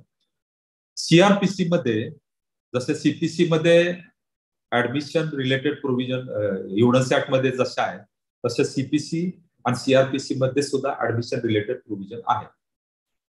आणि ह्या ज्या प्रोव्हिजन आहेत त्या प्रोव्हिजन फार महत्वाचे आहेत, त्या बघून घ्या. आता सीपीसी मध्ये एक तरतूद अशी आहे की तुम्ही प्लेंटिफ किंवा डिपेंडंटला सरप्राइझिंगली डॉक्युमेंट दाखवू शकत नाही, पण विटनेसला तुम्ही सरप्राइझिंगली डॉक्युमेंट दाखवू शकता. असं का? तर फेअर ट्रायल आहे ना. तुम्ही कोणता विटनेस कधी आणणार आहे आम्हाला काय माहित नव्हतं, ना आम्हाला त्याला कधी पण तो एवढंच आम्ही दाखवू शकतो. तर लिस्ट ऑफ विटनेस सुद्धा दिली पाहिजे आपल्याला. प्रेडिक्शन आर्ट पण आली पाहिजे. प्रेडिक्शन म्हणजे मी कोणता एव्हिडन्स विरुद्ध पार्टी देईल, मग माझा एव्हिडन्स त्याला डिस्प्रूव्ह करण्यासाठी कसा उपयोगात येईल. कारण प्रूव्ह करणं काही वेळेस अवघड जातं पण डिस्प्रूव्ह करणं फार सोपं असतं. आता बऱ्याचदा काय म्हणतात माणसं की सर्कमस्टॅन्शियल एव्हिडन्सची तर केस आहे, सरकारला अवघड जाईल. पण सर्कमस्टॅन्शियल एव्हिडन्सच्या केसमध्ये क्रॉस एक्झामिनेशन करायची संधी मिळेलच अशी नाही. त्यामुळं ते डिस्प्रूव्ह करणं जरासं जास्त अवघड जातं. पण आय विटनेस जर असतील तर त्यांना क्रॉसमध्ये त्यांचं एव्हिडन्स डिस्प्रूव्ह करणं सोपं जातं. त्यामुळं आपल्याला हे पण समजून घेतलं पाहिजे की स्टँडर्ड ऑफ प्रूफ काय आणि बर्डन ऑफ प्रूफ म्हणजे काय. आता बर्डन ऑफ प्रूफ हे तुम्हाला माहित आहे 101 पासून ते 114 ये पर्यंत येतं. आणि मग त्याच्यानंतरचा जो महत्वाचा मुद्दा आहे तो मुद्दा आहे standard of प्रूफचा. Burden of proof म्हणजे कोणी सिद्ध करायचं आणि इम्प्लाइडली कोणी डिस्प्रूव्ह करायचं. तो काय शब्द कायदा इम्प्लाइड आहे, डिस्प्रूव्ह कोणी करावं हे तिथं फारसं लिहिलेलं नाही. परंतु डिफिनेशन ऑफ प्रूव्ड आणि नॉट प्रूव्ड मध्ये ते म्हणलंय की existence is probable and non existence is also probable हे सिद्ध करतायत. याचाच अर्थ असा होतो की इम्प्लाइडला असा म्हणतो की तुम्हाला फॅक्ट डिस्प्रूव्ह पण करता येईल, त्याला ओनस म्हणतात. Onus lies on the party to डिस्प्रूव्ह the evidence. Fact डिस्प्रूव्ह करायची नाही, एव्हिडन्स डिस्प्रूव्ह करायचं. आणि वादीनं काय सिद्ध करायचं, जनरली फॅक्ट सिद्ध करायची आणि त्यालाच मग पुढं एव्हिडन्सचं रूप मिळतं. फॅक्ट सिद्ध करण्याला त्याला एव्हिडन्स कधी म्हणतात, जेव्हा क्रॉस पूर्ण होते तेव्हाच त्याला एव्हिडन्स म्हणतात. If the witness is not available for cross examination or died, his evidence can be ignored except the exception that की तुम्ही त्याची क्रॉस घ्यायला टाळाटाळ केली तर त्याचा पुराव्यात वाचता येतो. आता टाळाटाळ करणार आणि विटनेस मारून टाकणार, आता कसं वाचायचं पुराव्यात म्हणणार. तर तुम्ही टाळाटाळ केली तरी तो विटनेसचा पुरावा वाचता येतो, असा केसला आहे. तर हे झालं बर्डन ऑफ प्रूफ, त्याच्यावर आपण डिस्कस करूच. पण स्टँडर्ड ऑफ प्रूफ फार महत्वाचे. स्टँडर्ड ऑफ प्रूफ म्हणजे काय, तर कोणत्या दर्जाचा पुरावा द्यायचा. आता स्टँडर्ड ऑफ प्रूफ मध्ये सगळ्यात महत्वाचं प्रूफ आहे ते फारसं विचारात घेतलं जात नाही. ते कुठं लिहिलेलं नाही पण केसलॉनं डेव्हलप झालेलं आहे. Clear and convincing proof. Clear and convincing proof. आणि दुसरं जे दोन प्रूफ आपण स्टँडर्ड ऑफ प्रूफ वापरतो नेहमीच्या ह्याच्यात, ते beyond reasonable doubt criminal Kesla आणि दुसरं प्रिपॉन्डरन्स ऑफ प्रोबेबिलिटी सिव्हिल केसला. आणि चौथं एक प्रूफ आहे ते म्हणजे प्रायमा फेसी प्रूफ. प्रायमा फेसी प्रूफ आपण बेलसाठी वापरतो क्रिमिनलच्या केसला. आणि टीआय वगैरे डिसाइड करताना पण प्रायमा फेसी बघतो, किंवा आपण ज्याला इंटरिम रिलीफ म्हणतो, किंवा ज्या छोट्या छोट्या ऑर्डर होतात त्यावेळेस कोर्टाला विचारात घ्यावं लागतात कागदपत्र, ते प्रायमा फेसी बघणं असं म्हणतात. ते क्लिअर अँड कन्व्हिन्सिंग प्रूफ नीट समजून घेतलं पाहिजे. जेव्हा क्लिअर अँड कन्व्हिन्सिंग प्रूफ असतं तिथं प्रिपॉन्डरन्स ऑफ प्रोबेबिलिटीवर जायची गरज नाही आणि बियॉन्ड रिझनेबल डाऊटवर पण जायची गरज नाही. दोन्हीकडे पण ते लागू होतं, सिव्हिल आणि क्रिमिनल. जेव्हा स्टँडर्ड ऑफ प्रूफ तुमच्याकडे क्लिअर अँड कन्व्हिन्सिंग न तुम्ही कन्व्हिन्सिंग दाखवू शकला तर पुढे काय जाण्याचा संबंधच येत नाही. पण मग कधी येतो, जेव्हा एवढंच वीक असतो, एवढंच मध्ये दोष असतात, क्रॉसमध्ये काहीतरी ऍडमिशन जातात, त्यावेळेस मग प्रीपॉन्डरन्स ऑफ प्रोबेबिलिटी, कोणाचा एवढंच त्यातली त्यात बरा आहे, चांगला नसेल ठीक आहे, मग बरा असला तर त्याला स्वीकारला पाहिजे. कारण आपल्या समाजामध्ये सगळीच माणसं शिकलेली, हुशार, बुद्धिमान नसतात. म्हणून तर कोर्टाला स्टँडर्ड काय दिले, विचार करण्याचं कोर्टाचं स्टँडर्ड काय आहे आपण मगाशी बघितलं. कोर्टाने कसा विचार करायचा आहे, ऑर्डिनरी प्रुडंट मॅन सारखा, standard of the court of thinking, ordinary prudent man, हुशार माणसासारखं नाही. आणि शेवटी कोर्ट सुद्धा माणूसच आहे, ऑर्डिनरी प्रुडंट असतो म्हणूनच त्याची निवड केलेली असते. तर ऑर्डिनरी प्रुडंट मॅनच्या स्टँडर्डनं बघायचं, म्हणजे थिंकिंग करायचं, किंवा त्या एव्हिडन्सला वे करण्याची जी वेईंग करणं म्हणतो ना आपण, वेईंग अँड थिंकिंग, हे ऑर्डिनरी प्रुडंट मॅन सारखं करायचं. तर आपल्याला हे समजून घ्यायचंय की हे स्टँडर्ड ऑफ प्रूफ.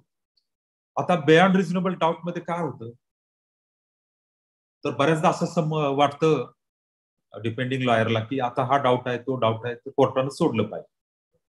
तर बियॉन्ड रिझनेबल डाऊट असा शब्द आहे, नुसता डाऊट शब्द नाही. मग त्याला चिकटलेला शब्द कोणता आहे, तर रिझनेबल डाऊट. हा reasonable doubt means what, the doubt which honors the prosecution's case. Doubt which honors the prosecution case. म्हणजे प्रॉसिक्युशनची केस अनर्थ करतो, म्हणजे उकळून टाकतो मातीत. अनर्थ म्हणजे मातीतून उकळून टाकणे, तर उकळून टाकतो. बेसिकली प्रॉसिक्युशनची केस चुकीची आहे, खोटी आहे, लबाडीची आहे, हॅव्हिंग नो सबस्टन्स आहे, इम्प्रोबेबल आहे असं दाखवतो. असा डाऊट असेल तरच त्याचा बेनिफिट आरोपीला द्यायचा. There may be thousands of doubt, there may be thousands of suspicious circumstances. Accused is not entitled for its benefit. हे थोडंसं ऐकायला तुम्हाला जड वाटेल, पण ह्याचा सुप्रीम कोर्टचा केसला वाचा. सुप्रीम कोर्ट हे आपलं सगळ्यात मोठा गुरु आहे, त्याच्या पाठोपाठ हायकोर्ट. तर सुप्रीम कोर्ट इतका विवेकानं विचार करणारं दुसरं ह्या पृथ्वीवर आता कुणी असेल असं मला वाटत नाही, असं माझी श्रद्धा आहे. आणि माझी ही श्रद्धा मी तुम्हाला कशी पण सिद्ध करून दाखवू शकतो. विदाउट बर्डन ऑफ प्रूफ तुम्हाला मी ते सिद्ध करून दाखवू शकतो की सुप्रीम कोर्ट इतकं विवेकानं विचार करणारं माझ्या मते दुसरं कुठलंही नाही. त्याच्या पाठोपाठ हायकोर्टही येतं, आणि त्याचे हे सगळ्यांचं जे बिल्टअप झालेलं असतं ते आपल्या वकिलीतनं झालेलं असतं. हे जे बिल्टअप होतं ते वकिलीतनं होतं. हे स्टँडर्ड ऑफ प्रूफ जसं आपण क्रिमिनलचं बघितलं बियॉन्ड रिझनेबल डाऊट, तसं सिव्हिलचं बघितलं पाहिजे. तर सिव्हिलचं करताना काय होतं की सिव्हिलमध्ये कसं आहे की प्रीपॉन्डरन्स ऑफ प्रोबेबिलिटी ह्या शब्दाची जर फोड केली तर प्रोबेबिलिटी फक्त बघायची. प्रोबेबल म्हणजे शक्य आहे का एवढं जरी दाखवलं तरी सफिशियंट आहे, किंवा एवढंच डिस्प्रूव्ह नाही झाला तरी सफिशियंट आहे. म्हणजे तिथं स्ट्रिक्ट प्रूफ नाही, बियॉन्ड रिझनेबल डाऊट वगैरे नाही. असं लावलं तर सिव्हिलमध्ये अवघड होईल. आणि सिव्हिलमध्ये पण आपण राईट्स ठरवतो, लायबिलिटीज पण ठरवतो, पण क्रिमिनलमध्ये जनरली आपण लायबिलिटी ऑफ द अक्युज ठरवतो. म्हणजे फॅक्ट इन इश्यू मध्ये काय म्हणलेलं आहे ते बघून घ्या. राईट्स, लायबिलिटीज आणि डिसॅबिलिटीज सिद्ध करायचे असतात आपल्याला. लॉच्या अँगलनं जर बघितलं तर फॅक्ट सिद्ध करतो म्हणजे काय करतो, fact regarding rights, fact regarding liability, fact regarding disabilities, fact regarding jurisdiction म्हणजे power of the court, that is right, नंतर फॅक्ट रिगार्डिंग लोकल स्टँडिंग, असे आपण सिद्ध करत असतो. त्यामुळं फॅक्ट इन इश्यू नीट समजून घेतले पाहिजे आणि रिलेव्हंट फॅक्ट पण समजून घेतले पाहिजे. हॅलो, तर फॅक्ट इन इश्यू आपण नीट समजून घेतली पाहिजे, मग आपल्याला रिलेव्हंट फॅक्ट पण कळते आणि फॅक्ट पण कळते. आता एव्हिडन्स मध्ये जे मुख्य दोन प्रकार आहेत ते फार महत्वाचे आहेत आणि ते समजून घेतले पाहिजेत. आपण ते नीट समजून घ्या. आता मी सांगायला सुरुवात करतोय. एक जो एव्हिडन्स आहे बर्डन ऑफ प्रूफशी आणि स्टँडर्ड ऑफ प्रूफशी संबंधित असलेला हा फार महत्वाचा मुद्दा आहे की कोरॉबोरेटिव्ह एव्हिडन्स आणि सबस्टॅन्टिव्ह एव्हिडन्स. याचा मला बरेच दिवस अभ्यास करावा लागला. मला वाटतं मी जवळजवळ 4 महिने कोरॉबोरेटिव्ह आणि सबस्टॅन्टिव्ह वर अभ्यास करत होतो आणि त्याच्यावर वरचेवर दारवा यवतमाळच्या माझे वकील मित्रमंडळी माझ्या बरोबर बसायचे, काही न्यायाधीश मित्र बसायचे, त्यांच्याबरोबर मी चर्चा करत होतो आणि तिथं मला हे व्यवस्थित त्याचा डिस्टिंक्शन कळालं आणि ते मी तुम्हाला अगदी थोडक्यात अवघ्या 3-4 मिनिटात सांगणार. सबस्टॅन्टिव्ह एव्हिडन्सचं मी उदाहरण देतो. लहानपणी आम्हाला बॉबळीवर एक असा गोल असा अंड्याच्या आकाराचा एक किडा मिळायचा आणि तो किडा आम्ही त्याचे 2 भाग करायचो चिरून आणि त्यावेळेस आपल्याकडे पाटी असायची, खापराची पाटी, आणि त्याचा गोल आकाराचा करायचा. ती खापराची पाटी आम्ही त्या किड्यातला त्या एका बाजूला लावायची आणि ते आम्ही टाकायचो. टाकली कशी बी टाकली ना तर मांजर जसं आपण टाकलं वरनं तर ते पायावर जाऊन पडतं. काही केलं तरी मांजर हे पायावर जाऊन पडतं. तसं सबस्टॅन्टिव्ह एव्हिडन्स म्हणजे असा एव्हिडन्स की ज्याला कशाच्या आधाराची गरज नाही. तर तसा तो आम्ही तो जो किडा आहे तो अर्धा चिरलेला किडा टाकायचो. तुझा पैलवान पडतोय का माझा पैलवान पडतोय असं म्हणून ते टाकायचं. कोणाचाच पैलवान पडायचा नाही कारण तो उभाच राहायचा.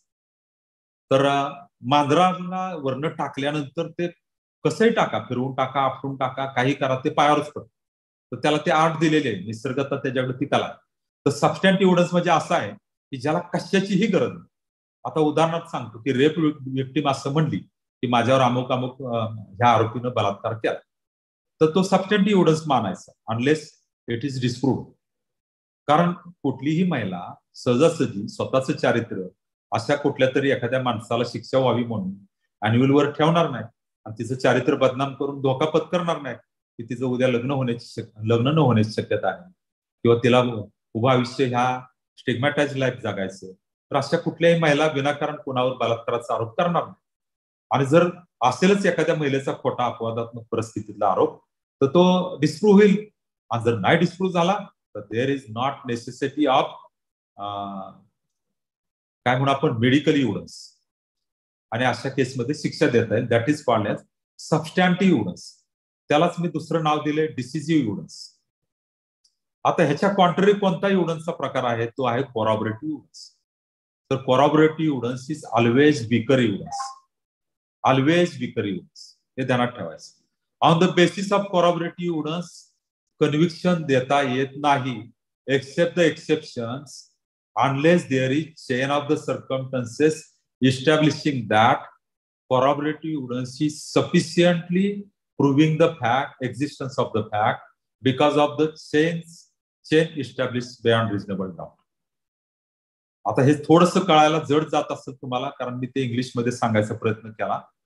मी मुद्दामच मराठीतून भाषण दिलंय हे कारण आपण maximum all of us maximum of us are from the rural area and the persons from Marathi medium they will not understand this act in English, and that's why I have tried to tell it and simplify it in Marathi.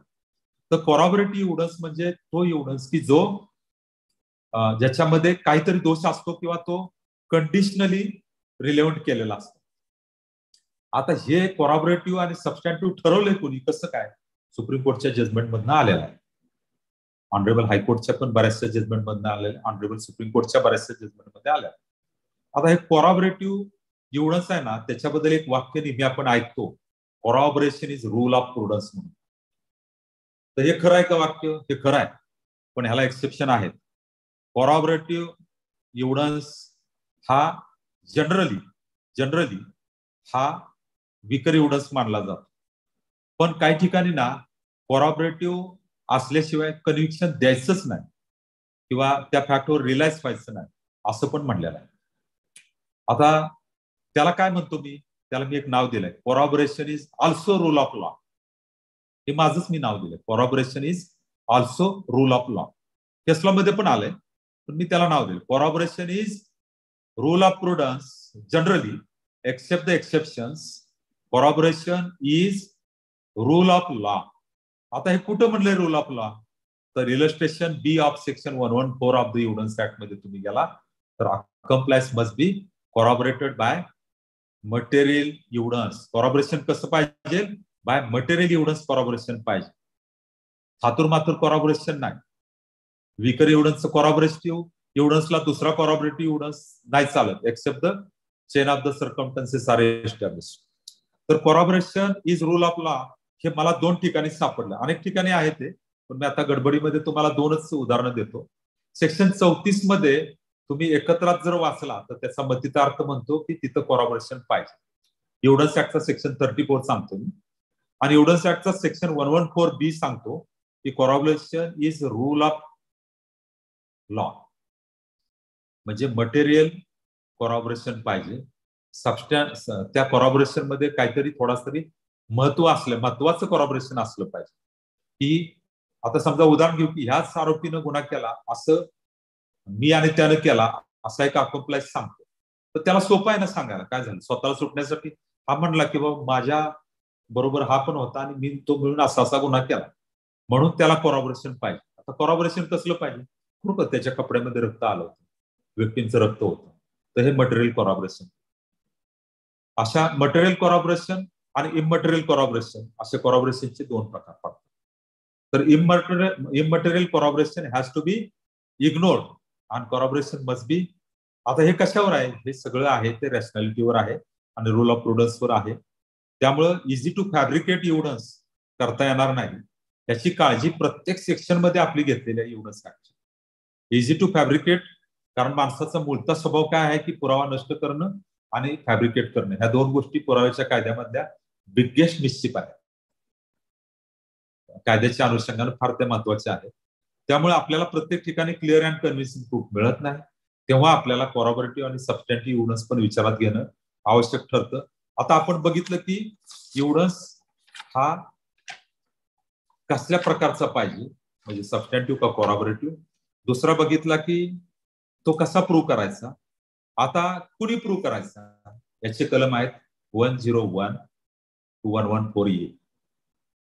आता 101 काय म्हणतो की fact to assert has to prove it. आणि मग 114A काय म्हणतो, तर तो प्रिझम्पशनचा आहे, म्हणजे प्रिझम्पशन हॅज ए स्ट्रॉंगेस्ट एव्हिडन्शियरी व्हॅल्यू. तर हे प्रिझम्पशन का दिलेले असतात, तर विकर सेक्शन ऑफ द सोसायटी हे काही गोष्टी सिद्ध करू शकत नाही. आता 114A जर घेतलं तर कस्टोडियल रेप जो आहे त्याच्यातली जी व्हिक्टीम आहे ती एकतर डॉक्टरांच्या ताब्यात असते किंवा पोलिसांच्या ताब्यात असते किंवा जेलमध्ये असते. ती काय विरोध करणार नाही ना, केलेला विरोध त्याचा पुरावा देता येणार नाही ना. समजा तिचा पायाचं ऑपरेशन केलंय, C cannot resist the rape, त्यामुळे तिची जी कन्सेंट आहे ती तिनं सिद्ध करायची गरज नाही. ती एकदा म्हणली की मी त्याच्या कस्टडीत होते आणि त्याने रेप केला, तर त्यानंच ती सिद्ध करायची की देअर वॉज कन्सेंट.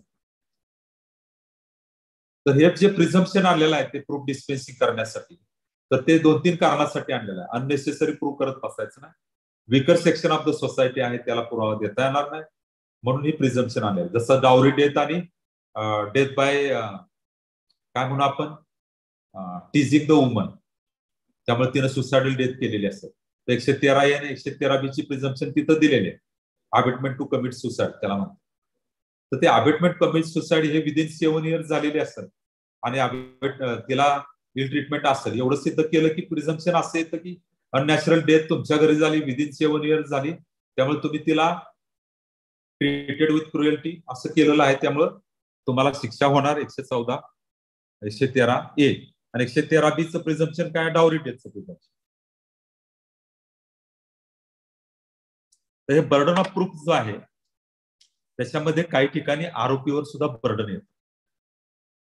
असं नाही की आरोपीवर अजिबात बर्डन नाही. 106 मध्ये आरोपीवर बर्डन येतं, 113A मध्ये आरोपीवर ओनर्स टू रिबट द प्रिझम्पशन येतं, 113B मध्ये ओनर्स टू रिबट द प्रिझम्पशन येतं आणि 114 मधल्या बऱ्याच सेक्शन मध्ये आरोपीवर बर्डन येतं की त्यानं सिद्ध करायचे की त्याच्या ताब्यात समजा स्टोलन आर्टिकल सापडलं, तर स्टोलन आर्टिकल तुझ्या ताब्यात कसं होतं, तर तो म्हणू शकतो अहो मी तर कसा चोर आहे, मी तर एवढा इतकं माझं आयुष्य गेलं, मी कधीच चोऱ्या केल्या नाहीत, काय नाहीत, मी श्रीमंत माणूस आहे, मी एवढी छोटीशी चोरी कशी करेन. अशा पद्धतीनं त्याला ते प्रिझम्पशन रिबट करता येतं. 113, 114 इलस्ट्रेशन ए हे त्याला प्रिझम्पशन रिबट करण्यासाठी सिद्ध करता येतं. तर प्रिझम्पशन रिबट करण्याच्या ह्या तरतुदी आहेत आणि 106 मध्ये fact is specially within the knowledge of ऍक्युज, तर आरोपीनंच ती सिद्ध केली पाहिजे. मग ती fact is specially within his knowledge हे सिद्ध करायचं पार्टली बर्डन एकावर येतं आणि पार्टली बर्डन दुसऱ्या पार्टीवर येतं. आता बायकोला आरोपीचं सोर्स ऑफ अर्निंग काय माहित असण्याचं कारण नाही, मग source of earning is specially within the knowledge of her husband, त्यामुळे आरोपीनंच सिद्ध करायचं. म्हणून बघा ह्याच्यामध्ये प्रोव्हिजन आली आपल्या डोमेस्टिक व्हायलन्स ऍक्ट मध्ये, काय तरतूद आली की तुझं उत्पन्न तू सिद्ध कर. तसा केसला पण आला तर तूच दे अफिडेव्हिट की तुझं एवढं एवढं उत्पन्न होतं. असं का आलं तर law is suppose to be more rational and more convenient and more correct and more probable and more easy to prove the fact. तर ह्या अशा बर्डन ऑफ प्रूफचे 105 आणि 106 मध्ये आरोपीवर बर्डन आहे. 105 मध्ये काय म्हणले, special defences, general defences, defence of प्रोव्हिजो or any other defence हा आरोपीनं सिद्ध केला पाहिजे. जेव्हा तो जनरल एक्सेप्शनचा डिफेन्स घेतो तेव्हा जवळजवळ त्यानं गुन्ह्याबद्दलचं त्याचं बऱ्याचशा गोष्टी त्यानं त्या existence of some facts R त्या ऍडमिट केलेल्या असतात की हो बाबा कन्सेंट होती, म्हणजे मी रेप केलेला आहे पण माझी कन्सेंट तिची कन्सेंट होती हे 90 खाली त्यानं सिद्ध करायचं. किंवा मी डॉक्टर आहे त्यामुळं मी इन गुड फेथ ते सगळं केलेलं आहे म्हणून ऑपरेशन करताना त्याचा मर्डर झाला पण माझं हे असं काही हे नव्हतं की निग्लिजन्स नव्हता की त्याचा त्यामुळे त्याचा मृत्यू झाला.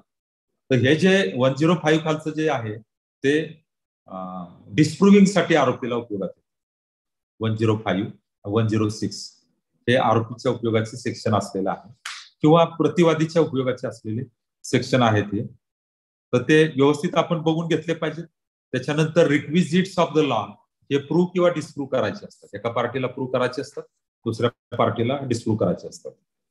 तर हे अशा पद्धतीनं एव्हिडन्स ऍक्टच्या ह्या बर्डन ऑफ प्रूफच्या सेक्शन 110 कडे आपण गेला तर तिथं काय प्रिझम्पशन आहे, person in possession is owner of that property. मग मुवेबल असो इमुवेबल असो. म्हणून बघा मुवेबल प्रॉपर्टीच्या बाबतीत रजिस्ट्रेशन करावं लागत नाही तुम्हाला की बाबा मी आज लॅपटॉप विकत घेतला त्याचं हे रजिस्ट्रेशनचा हात असतं. काय सिद्ध करावं लागतं, तुमच्या अंगावरचा शर्ट, तुमच्या अंगावरचा चष्मा, तुमच्या डोळ्यावरचा चष्मा, पायातला बूट चप्पल हे सिद्ध करावं लागत नाही पावती देऊन. तुमच्या oral एव्हिडन्सनं you are in possession it is sufficient. नंतर प्रत्येकाच्या घरी 2-2 रूम भरून नुसत्या पावत्यांचे ढिगच लागलेले असतील की मला आणि ते पुन्हा नष्ट करणं सिद्ध करणं याची स्पर्धा लागेल. म्हणून ते movable प्रॉपर्टीचा possession it self is proof of the ownership असं मानलं जातं. तर आपण विशेष प्रयत्नाने शिकलं पाहिजे प्रसंगाने शिकण्यापेक्षा. त्यासाठी मी तुम्हाला जवळजवळ 1 तास 1.25 तास होत आला मी तुमच्याशी बोलतोय.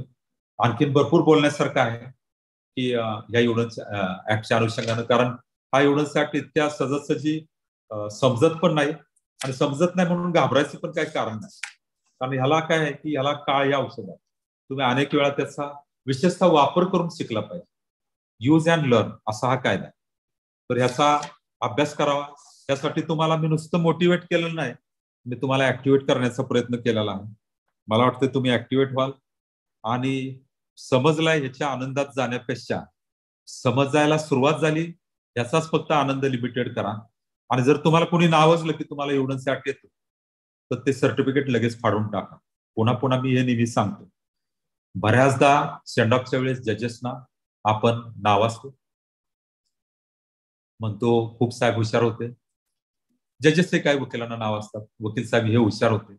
झालं सर्टिफिकेट मिळाल्यामुळे सगळीकडे हे सांगायला सुरुवात करतं. ही चूक मी पण केलेली आहे की मी हुशार आहे म्हणून सांगायला सुरुवात इनडायरेक्टली करतं. मला आमच्या जजेसनी चांगलं म्हणले ते सांगायला सुरुवात केली की पुढे अभ्यास करायचं राहतं, ब्लंट बनतो आपण आणि मग आपल्याला कायद्यामध्ये आपण मागं राहतो. कायदा कळल्यासारखं वाटतं आणि पुन्हा विसरतो. सगळ्यात जास्त विसरापूरला घेऊन जाणारा कोणता कायदा असेल तर माझ्या मते हा एक कायदा आहे, जनरल क्लॉजेस ऍक्ट आहे. लगेच विसरतो वाचला. तर विसरापूरला घेऊन जाणाऱ्या ह्या कायद्याला ध्यानापूरला ठेवण्याची कला तुमच्या अंगी यावी, तुम्हाला मोटिवेट करण्यापेक्षा ऍक्टिव्हेट व्हावं ह्या उद्दिष्टानं आपल्या पुणे बारचे अध्यक्ष ऍडव्होकेट पांडुरंग थोरवे साहेब आणि त्यांची टीम त्यांनी खूप मोलाचे प्रयत्न केले वर्षभर. आजही त्यांनी महत्वाचा मोलाचा वेळ दिला, लिंक दिली. मला पण सोयीचा वेळ आणि गाठून तो उपक्रम तुम्हाला पण जास्तीत जास्त सोयीचा व्हावा अशी वेळ त्यांनी मिळवून दिली आणि त्या पद्धतीनं हा उपक्रम आपण सादर करू शकलो. तुमच्याकडं तुम्हाला सांगण्यासारखं माझ्याकडे भरपूर आहे पण आपल्याला वेळेच्या मर्यादा आहेत. मी पण दिवसभर आज काम केलेलं आहे. मी दमलेलो नाही, थकलेलो नाही, पण मी माझा रोजचा थकवा मी नेहमी घालवतो तुम्हाला माहित आहे. मगाशीच मी 5 मिनिटाचं सेल्फ हिप्नॉटिझम केलं आणि रिलॅक्स झालो. आणि तुमच्या पुढे मी सादर करताना मला आज भरपूर आनंद आणि मजा वाटली. मी नेहमी म्हणतो त्या आनंदाने मजा वाटली पाहिजे.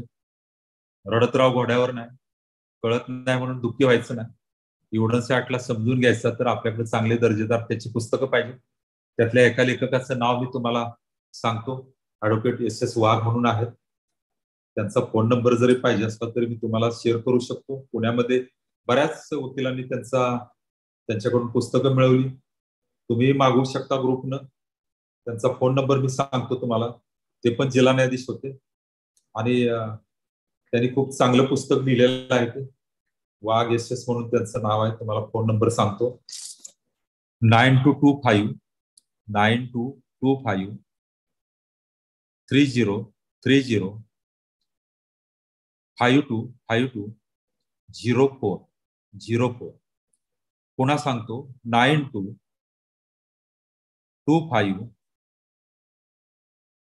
305204. SS वाघ हे निवृत्त जिल्हा न्यायाधीश आहेत. त्यांनी सिम्प्लिफाय करून लिहिलेलं हे पुस्तक आहे. हे काम करत असताना वापरा. आणखीन एक महत्वाची फॅक्ट सांगतो आणि थांबतो. हा एवढं शिकायचं झालं ना तर दावा हातात घ्यायचा, रिटर्न स्टेटमेंट हातात घ्यायचं, वादी प्रतिवादीचा पुरावा घ्यायचा आणि एवढंच CPC CRPC मधल्या कोणत्या प्रोव्हिजन लागू होतात त्या तिथं लिहायचा प्रयत्न करायचा. अवघड जातं सुरुवातीला, डिस्कस करायचं परत लावायचं आणि ते सेक्शन वाचून काढायचं. चार्जशीट घ्यायचं हातात, त्याला प्रोव्हिजन लावायचं. एवढंच CPC CRPC मध्ये 150 पेक्षा जास्त प्रोव्हिजन एवढंच रिलेटेड आहे, त्या लावून बघायचं. नंतर एवढंच रेकॉर्डिंग झालं की पुन्हा त्या एवढंसला परत प्रोव्हिजन लावायचं आणि त्या प्रोव्हिजन वाचायचे. तुम्हाला एवढंच हळूहळू कळायला लागेल. 2 ते 3 वर्षाचा हा प्रोसेसिंग आहे. जे मी केलं ते सांगितलं. त्याच्यामध्ये थोरवी गाणं, मी मोठा आहे, मीच हुशार आहे असा अजिबात हेतू नाही. उलट तुम्ही ताणतणावात राहू नये.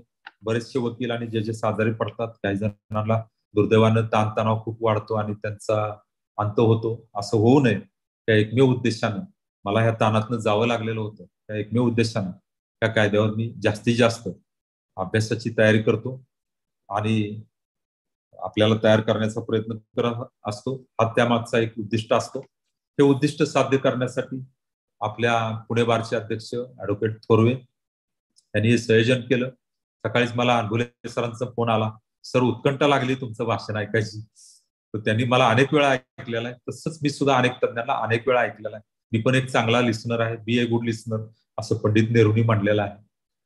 संत ज्ञानेश्वर तुकाराम पण वाचले पाहिजेत तुम्ही, तर तुमचा विवेक जास्त जागृत होईल. लोकहितवादींची शतपत्रे वाचा तर तुम्हाला टॅकलिंग चांगलं जमलं. टॅकलिंग जमलं पाहिजे. कधीतरी आपण भविष्यात टॅकलिंगवर बोलू, सिव्हिलचं टॅकलिंग, क्रिमिनलचं टॅकलिंग. पण मला तुम्हाला सांगायचंय की पुणे बारचे जे अध्यक्ष आहेत त्यांनी जवळजवळ ह्या वर्षभरामध्ये 1 कोटीपेक्षा जास्त खर्च स्वतःच्या खिशातला करा. इतके कार्यक्रम केले. मगाच परवाची जी कॉन्फरन्स होती तीच मला वाटतं 25 लाखाच्या आसपास त्यांची गेलेली. आणि असं एक दिलदार मोठ्या मनाचे व्यक्तिमत्व आहे ऍडव्होकेट पांडुरंग थोरवे साहेब. गेल्या वर्षीचे अध्यक्ष मुळीक साहेब सुद्धा फार दिलदार आणि मोठ्या मनाचे. त्यांनी तर असे काही पैसे खर्च केले की त्याचा हिशोब ते सांगतच नाही. आम्ही आपलं गेसवर्क केलंय ते पण असंच कोटीच्या आसपास भिडले असतील.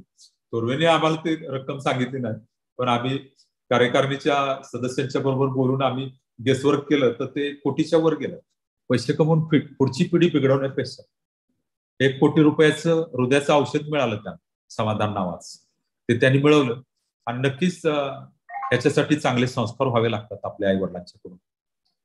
ते त्यांच्यावर झालेले आहेत. त्यांच्या आई वडिलांचं अभिनंदन, त्यांचं अभिनंदन, त्यांच्या गुरुजनांचं अभिनंदन, त्यांच्या मित्रमंडळींचं अभिनंदन, त्यांच्या सहकाऱ्यांचं अभिनंदन, त्यांच्या कुटुंबियांचं अभिनंदन, मुलांचं, पत्नीचं, आई वडिलांचं, सगळ्यांचं अभिनंदन. आणि विशेष म्हणजे त्यांच्या साथीला असणारी, त्यांचं शब्द न मोडणारी किंवा शब्दामध्ये उलट चांगली भर घालणारी कार्यकारिणी, अध्यक्षाच्या बरोबर उपाध्यक्ष, सेक्रेटरी आणि सगळे कार्यकारिणी, महिला सुद्धा सदस्य इतक्या चिवटपणे काम करतात. कित्येक वेळा मी कार्यक्रमाला जायचं टाळलं तर ते कोर्टात माझ्या पुढे येऊन बसायचे सदस्य वगैरे सगळे, आणि अंदाज घ्यायचे की आता साहेबांचं कधी आटपतं. आणि आटपलं की सर झालं की आता चला की आता, म्हणजे तो कार्यक्रमाला मला ते घेऊन जायचे. मला पण त्यात आनंद वाटायचा, पण मी पहिलं प्रायोरिटी माझ्या ड्युटीला द्यायचं आणि त्यानंतर कार्यक्रमांना द्यायचं.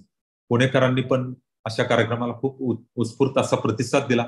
मला एकदा कठोर बोलावं पण लागलं की अध्यक्षांना काय खाल्ल्याला पचत नाही म्हणून तुम्ही ते कार्यक्रम घेतात का? अरे तुम्ही सगळेजण कार्यक्रमाला यायला पाहिजे ना, तुमच्यासाठी हे कार्यक्रम असतात. एका भाषणाने काही कार्यक्रमातलं सगळं कळत नाही ना. तर माझं हेच म्हणणं आहे की असे जे कार्यक्रम होतात ते आपल्यासाठी असतात. एखादा दुसरा ज्ञानकन तुम्हाला वेचायला मिळतो, तो वेचण्यासाठी 3-3 तास मी सुद्धा बसलेला आहे, वेळ गेलेला आहे, खरं आहे. पण काही गोष्टी ह्या रिपीटेडली स्टडी केल्या पाहिजे. मी नेहमी म्हणतो की आपण चर्मबुद्धीचे आहोत. आपल्याला एकदा 2दा 3दा सांगितल्याशिवाय कळत नाही, ऐकल्याशिवाय कळत नाही. म्हणून आपण रिपीटेडली ऐकलं पाहिजे.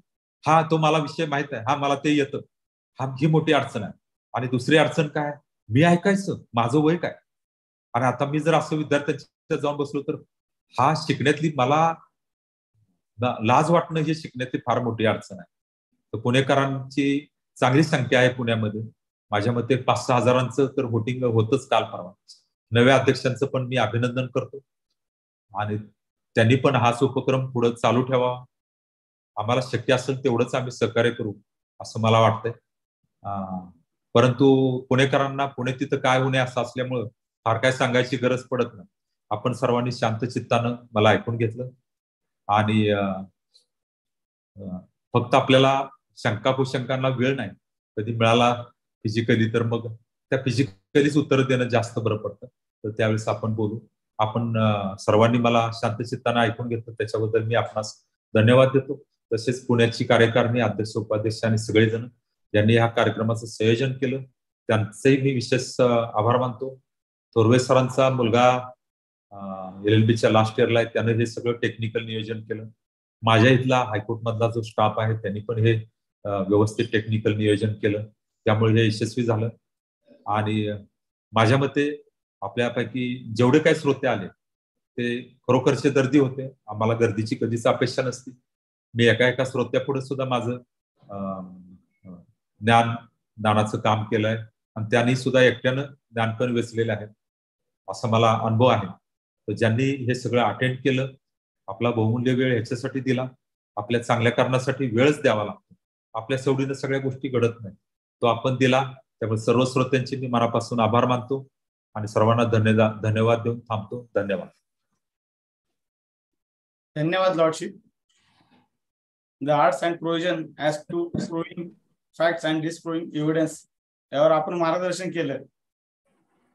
जसं आपण म्हणालात की हा एका लेक्चरमध्ये एका ह्याच्यामध्ये हा विषय आपण शिकू शकत नाही, त्यासाठी वेळ देऊन त्याच्यावर अभ्यास करून सातत्याने एव्हिडन्स ऍक्टचा अभ्यास केला पाहिजे. यानुसारच आम्ही येणाऱ्या काळात त्याच्यावरती आपला आणखीन लेक्चर घेण्याचा प्रयत्न करू. नवीन आलेल्या कार्यकारिणीला त्याबाबत आम्ही कल्पना देऊ आणि भविष्यात आपल्याकडनं आम्हाला मार्गदर्शन मिळेल अशी मी अपेक्षा व्यक्त करतो. आणि आपण जो एव्हिडन्स ऍक्ट मध्ये को हिरा या शब्दाचं जे एक्सप्लेनेशन केलं त्याचा खरंच साहेब तो शब्द ऐकू आता तो शब्द लक्षात राहील आमचा को हिरा. त्याचे आपण जे वर्ड वाईज त्याचं एक्सप्लेनेशन केलं त्यामुळे नक्कीच आम्हाला येणाऱ्या काळात त्या शब्दांचा त्याचा आम्ही एव्हिडन्स ऍक्ट मध्ये उपयोग करू. आणि जसं आपण सांगितलं पब्लिक डॉक्युमेंट, प्रायव्हेट डॉक्युमेंट त्याचा डिफरन्स सांगितला, ओरल एव्हिडन्स बद्दल तुम्ही आम्हाला जी माहिती दिली, जसं एव्हिडन्स कसा द्यायचा, कसा प्रूव्ह करायचा याबद्दल आपण जे आम्हाला माहिती दिली त्याबद्दल मी साहेब आपलं शतशः आभार व्यक्त करतो. आणि येणाऱ्या काळामध्ये पुणे बार असोसिएशनच्या अशोक हॉलमध्ये आपण लेक्चर द्यायला येतात अशी मी अपेक्षा व्यक्त करतो. आणि त्या लेक्चरला आमची सर्व कार्यकारिणी, आमचे अध्यक्ष ऍडव्होकेट पांडुरंग थोरवे सर, आम्ही सर्व त्या कार्यक्रमाला उपस्थित राहू. आपल्या स्वागतासाठी तिथं येऊ. आपण येणाऱ्या काळामध्ये नक्कीच आम्हाला वेळ द्या अशी मी आपल्याकडून अपेक्षा व्यक्त करतो. आणि आज आपण आपल्या वेळात बहुमूल्य वेळ देऊन आम्हाला जे आज मार्गदर्शन केलं त्याबद्दल मी आपला पुणे बार असोसिएशनच्या वतीनं आभार व्यक्त करतो. आणि आमचे अध्यक्ष ऍडव्होकेट पांडुरंग थोरवे सर यांनाच मुळात शिकण्याची आणि सगळ्यांना घेऊन पुढे जाण्याची जी आवड आहे, त्यामुळे आज आम्ही या सगळ्या गोष्टी यांच्या सहकार्याने करू शकलो. उद्या आम्ही पदभार उद्या नवीन कार्यकारिणीला देणार आहोत. आज आमचा शेवटचा कार्यक्रम आहे आणि आज गोड कार्यक्रमाला आपण उपस्थित राहिला आणि सुरुवातीचा कार्यक्रम आणि शेवटचा कार्यक्रम आज तुमच्या सोबत झाला हा एक दूध शर्करा योगच आहे साहेब. त्यामुळे आज आम्हाला पण त्याचा खूप आनंद वाटतोय. आणि अध्यक्षांनी जे कार्यक्रमाचं नियोजन केलं आणि आपण आपला बहुमूल्य वेळ दिला त्याबद्दल मी पुणे बार असोसिएशनच्या वतीने आपले आभार व्यक्त करतो आणि आपला सदैव आपला पाठिंबा आणि मदत आम्हाला राहील अशी मी अपेक्षा व्यक्त करतो आणि थांबतो. धन्यवाद लॉर्डशिप.